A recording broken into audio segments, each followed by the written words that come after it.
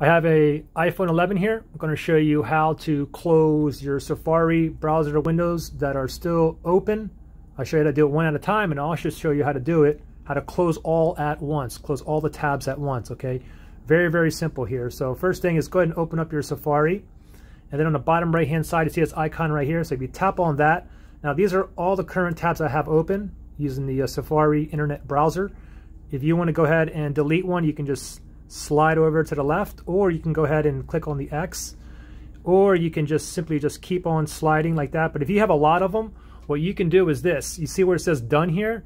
If you press and hold, you can go ahead and close all of your remaining tabs open. Okay, I only have 4 open. But also, if I just click on done here, even if I go down here and I press on this icon, press and hold, oops, let me do that again. If I press and hold right here, this will pop up and I can close this current tab, or again, I can go ahead and close all at once, close all 4 tabs. Let me just go ahead and clear that out. And there you go, pretty simple.